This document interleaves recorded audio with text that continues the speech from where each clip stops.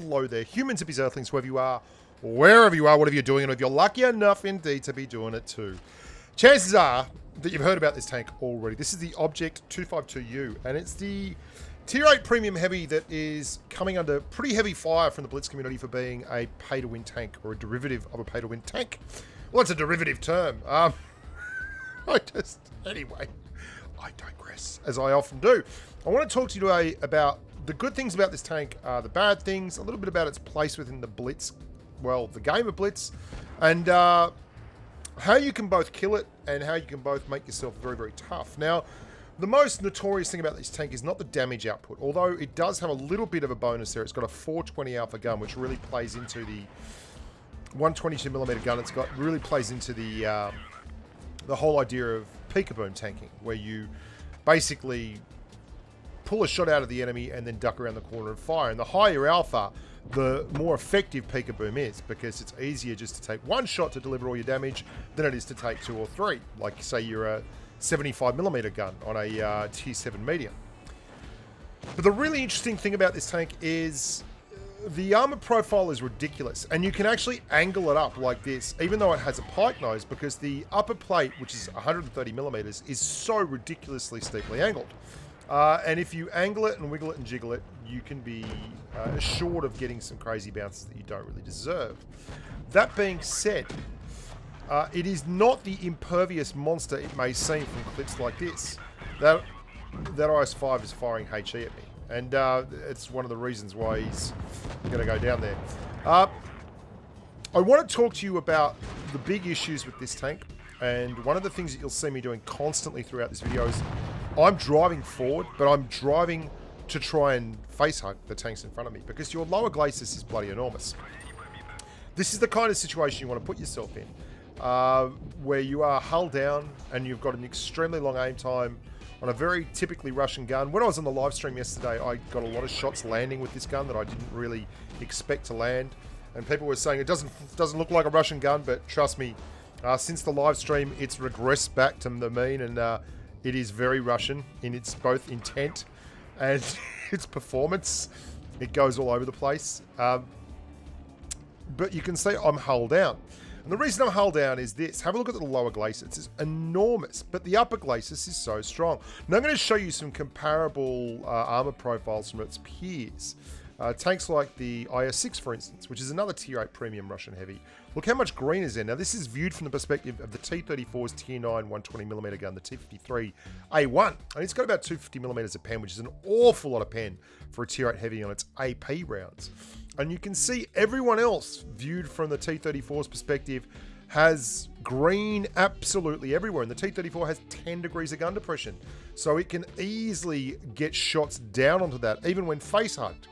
The only surprising couple of tanks that you might not know about is if you go into the Chinese line, the Glacial can actually be very, very strong like this. But if you look at the weak points on top of the Glacial, it has very, very weak hatches. And there's the 112-2, the IS-3/Glacial crossover. So you can see the armor profile is indeed spectacular.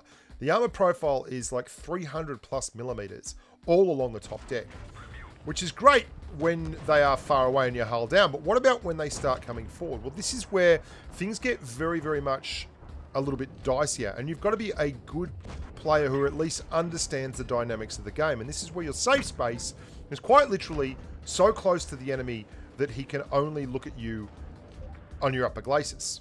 And that's the T-34 that we were showing before, and he's firing APCR, which is nearly 300mm of pen.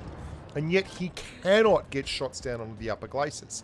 And the reason for that is that the upper glacis is just incredibly strong. The other tank that will scream overpowered armor profile at Tier 8 is this thing, the VK100-01P.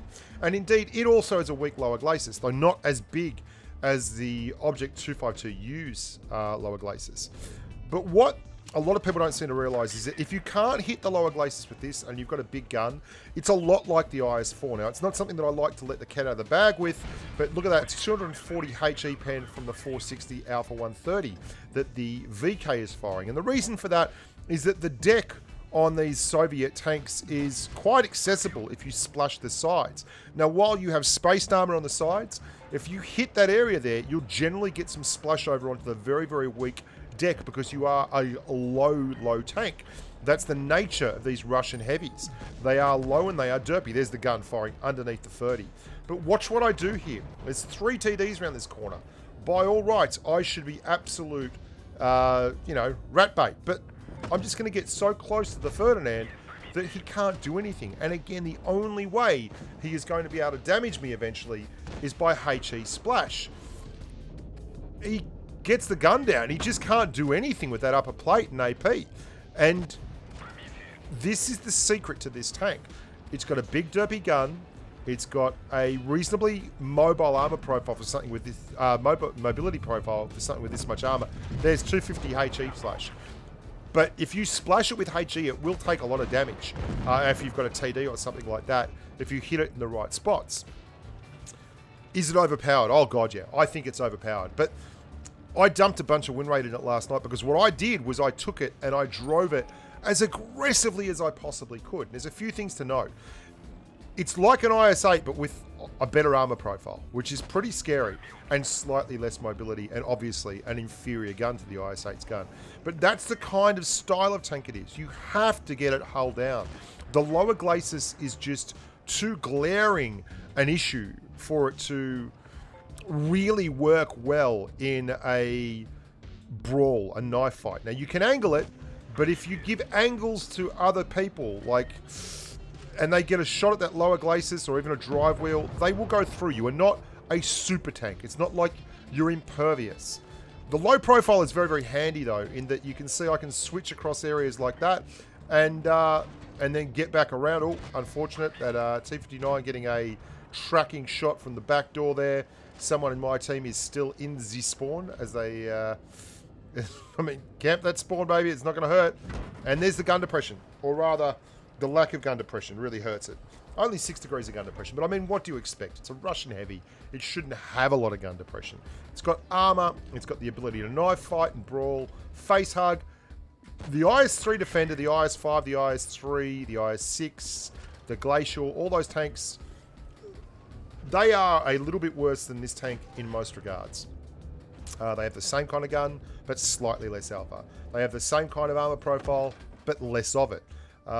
In practical sense, they are certainly not as good as this tank, and this tank has come under fire for being so expensive, and I understand that because it is whoppingly expensive. It's like $70 in Australia to buy this thing. But I would talk, and this is a very much an issue I have with the way the game monetizes. It's not a lot of microtransactions. Blitz tends to be more about big ass dollops of transaction than it does the microtransactions that you will find in other games. And with that in mind, when you spend that much money on a tank, well, I think you'd expect it to be pretty freaking good. Like, why would you buy it if it wasn't that good? There's no way they'd sell it. And that's what upsets me when they sell crate tanks like the AMX-30B, which I don't think are very good at all, but are actually tier 10 tanks so that they get bought regardless. No, I don't have a problem with Wargaming doing this. I think the tank's overpowered, and I think the balancing is a little bit off. And I think, to be honest, that tier 8 premium heavies that are Russians in the mold or the vein of the IS-3 are just overdone. We've just had enough of them. Like, there's so many of them. You Russian heavies at tier 8, KV5, KV4, IS-5, IS-2SH, IS-3 Defender. You know, your IS-6, your IS-6 Fearless, your IS-3, Object 252U. And then you switch over and you go to the Chinese tanks, which are nearly the same. WZ-11, WZ-110, WZ-112 Glacial, WZ-112-2. And what you end up with is a bit of a hodgepodge here. And this is the best of them. I mean, this is the best of them. The Defender has a case to make because it's an autoloader and it can do better things in bursts, but this is the best tank out of those tanks. So if you're going to spend your money on a tank, like you want to buy a tank like the Smasher or this, which are pretty much very strong tanks compared to their competition. And this is what power creep is, boys and girls. This is power creep in a nutshell. The reason this premium tank is so good, it wouldn't have been this tank if it was released 2 years ago or 3 years ago. It wouldn't have needed to be this tank to compete and grab your dollar. But wargaming exists as a business. It has people there, as I've said before, that pay their mortgages, that put their kids through school, that need bread, milk, and they don't work for free. So wargaming has to make a profit, and this is how it happens. This is how power creep happens. The only way you're going to buy something now is if it's better than your IS-3 Defender or your IS-6. Because you've already got an IS-6, you've already got an IS-3 Defender, so this is what comes up. I don't find that a particularly horrible moral crisis, to be honest. And I think sometimes we get very upset about these things when there's really no call for it. It will definitely make it harder for those who don't spend money on the game. There's no way around that. It's just the truth of it. Does that mean that it's broken? I don't know if it's broken. It's just super OP. It's really strong. I want to show you one more game, and I want to discuss some of the problems that people have with dealing with this tank. And a lot of it revolves around the mentality of the way we play Blitz. This tank is going to become more well known as we progress. I hit shots like that yesterday. This is from the live stream. And people are like, that doesn't look Russian. And you're right. That did not look Russian at all. Just coming around a corner, snapshotting an IS-5 in the upper plate. Nice. And that looks Russian. The thing that we have a problem with is I'm sitting here and I'm visible. Now, I had a game yesterday on the stream where I was in this tank and I was going caves on Black Goldville, and two tanks appeared in the middle of the map and the whole team just converged on them like a schooling spawn of Muppet fish. It's what I call them in the stream, and that's what they were, because they saw tanks, so they tried to kill tanks. If you see this thing in this position where it is hull down and you can't see the lower glacis, go somewhere else. Just don't be there. Like, it's something that's really hard, and even I struggle with this. It's like, the reason the mouse is so good is that people queue up and try and outside scrape the mouse, or try and beat it angled, and you can't. You're just playing into the hands of the guy driving the mouse, or the guy driving the Object 252U. That IS-5 should have gone somewhere else so long ago. I am keeping the Object 704, I'm keeping the IS-5 tuned up. That AMX should never have been on the front line capping C.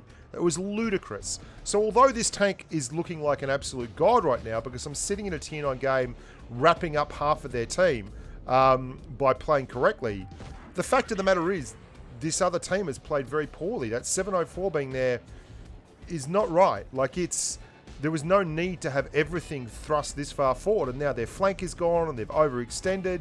The IS-5 has gone into the middle, and I look like a bit of a genius because I'm in a really strong tank and I'm using it for the purpose that it was designed to be used for. But that doesn't mean that I would have won this game if the other team had have played differently just because I'm driving an Object 252U. Trust me, I lost plenty of games yesterday that were not any way, shape or form winnable, regardless of the tank I was driving at tier 8. And you'll note too, that Lerva, I had a hit point trade with him then. 420 alpha on this thing. That's pretty broken. Not broken. It's just too much.